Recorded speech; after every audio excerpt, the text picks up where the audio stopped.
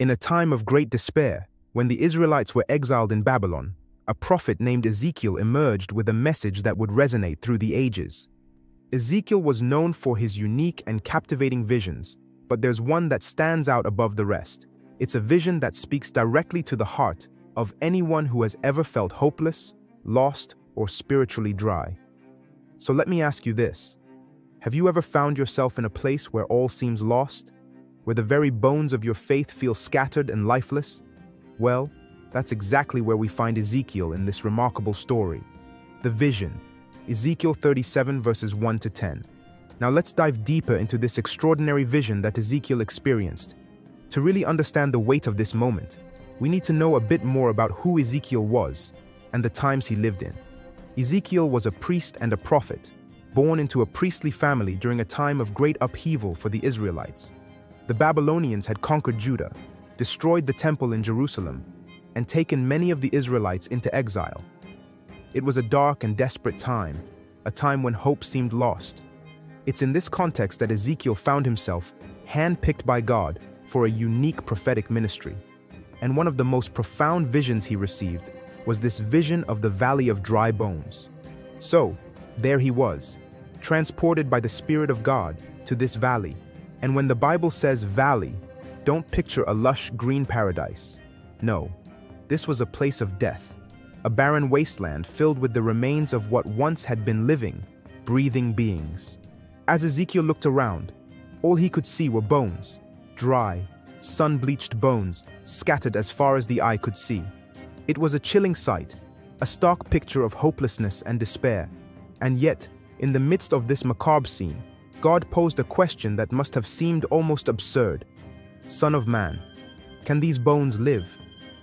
Now, if we're honest, I think most of us would have been tempted to give a pretty straightforward answer. No way, Lord. These bones are long dead. There's no life left in them. But Ezekiel, perhaps sensing that God was up to something extraordinary, responded with humility and faith. Sovereign Lord, you alone know. And that's when things started to get really interesting. God told Ezekiel to prophesy to these dry bones, to speak his words of life over them. Can you imagine what that must have felt like? Here's Ezekiel, surrounded by death, being told to preach to a bunch of lifeless bones. It seemed crazy, impossible even. But Ezekiel obeyed. He prophesied as God commanded, and suddenly, there was a noise, a rattling sound. The bones started coming together, bone to bone. Tendons and flesh appeared on them, and skin covered them. But here's the thing, they were still just lifeless bodies. They looked whole, but they had no breath, no spirit in them. So God told Ezekiel to prophesy to the breath, to call the wind from the four corners of the earth, to breathe life into these slain. And as Ezekiel prophesied, an amazing thing happened. Breath entered them, and they came to life, standing up on their feet, a vast army. It's a vision that's both haunting and awe-inspiring. But it's not just a cool story to tell around a campfire. There's a deep, profound meaning here, a message of hope and restoration that speaks across the centuries. And as we'll see, it's a message that has the power to breathe new life into our own dry bones, no matter how dead or hopeless they may seem.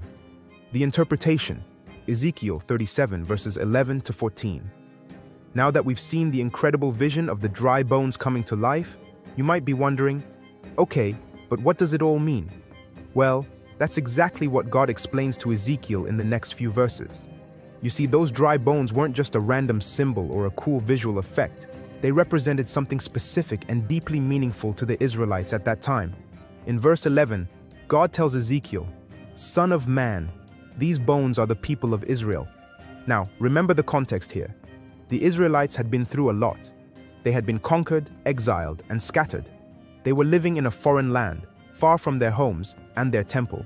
They felt cut off from God, like their hopes and dreams had been shattered into a million pieces.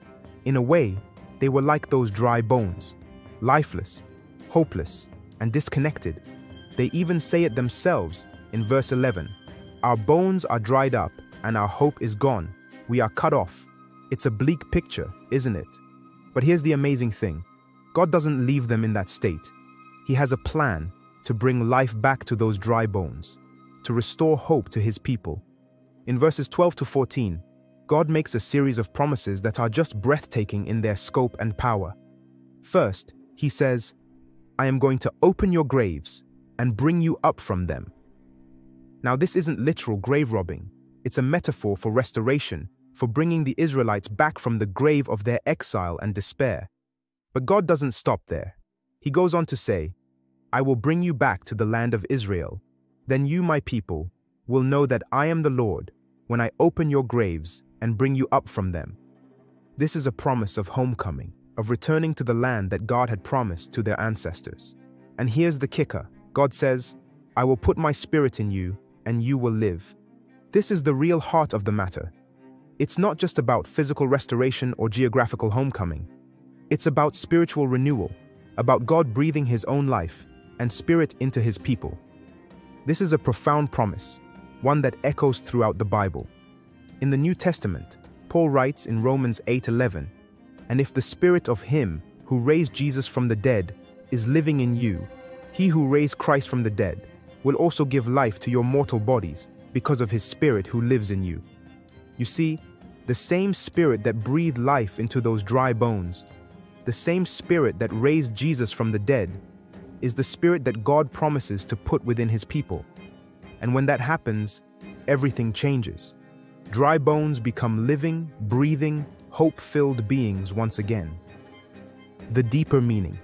As we dive deeper into the meaning of Ezekiel's vision, it's important to realize that this isn't just a cool story with some nice symbolism. There are layers of profound truth here that speak to the very heart of God's character and his relationship with his people. At its core, this vision is about resurrection and restoration. It's about God's ability to take something that seems utterly dead and lifeless and infuse it with new life and purpose. But it's not just about physical restoration. The dry bones coming together and being covered with flesh is a powerful image, but it's not the whole story. Remember, after the bones were reassembled and covered, they were still just lifeless bodies. It wasn't until God breathed his spirit into them that they truly came alive. This is a crucial point, and it's one that we see echoed throughout the Bible. In the creation story, when God creates man, he forms him from the dust of the earth. But it's not until God breathes into man's nostrils the breath of life that he becomes a living being. Genesis 2:7. The same principle is at work in Ezekiel's vision. The physical restoration is important, but it's the spiritual infusion of God's life-giving spirit that truly brings resurrection. This speaks to the idea that true life, the kind of abundant life that Jesus talks about in John 10:10, isn't just about physical health or material well-being. It's about being spiritually alive, connected to the source of all life, which is God himself. But here's the thing. This restoration and revival isn't something we can manufacture on our own. Just like Ezekiel couldn't bring those dry bones to life by his own power, we can't conjure up spiritual vitality by sheer force of will. It's God's Spirit that brings the dead to life, that breathes new life into dry bones. This is both a comforting and a challenging truth. It's comforting because it means we don't have to have it all together. We don't have to be perfect or strong enough on our own. We can come to God in our brokenness, in our dryness, and trust in his power to restore us. Contemporary application. So what does this ancient vision have to do with us, living in the 21st century? At first glance, it might seem like a distant, irrelevant story, but when we look closer, we start to see that the themes and truths of Ezekiel's vision are just as applicable today as they were thousands of years ago. Think about it. We live in a world that can often feel like a valley of dry bones. We're surrounded by brokenness, despair, and decay. Just turn on the news or scroll through social media, and you'll see countless examples of lives, relationships, and communities that seem utterly lifeless and hopeless. But here's the good news. The same God who breathed life into those dry bones is still at work today.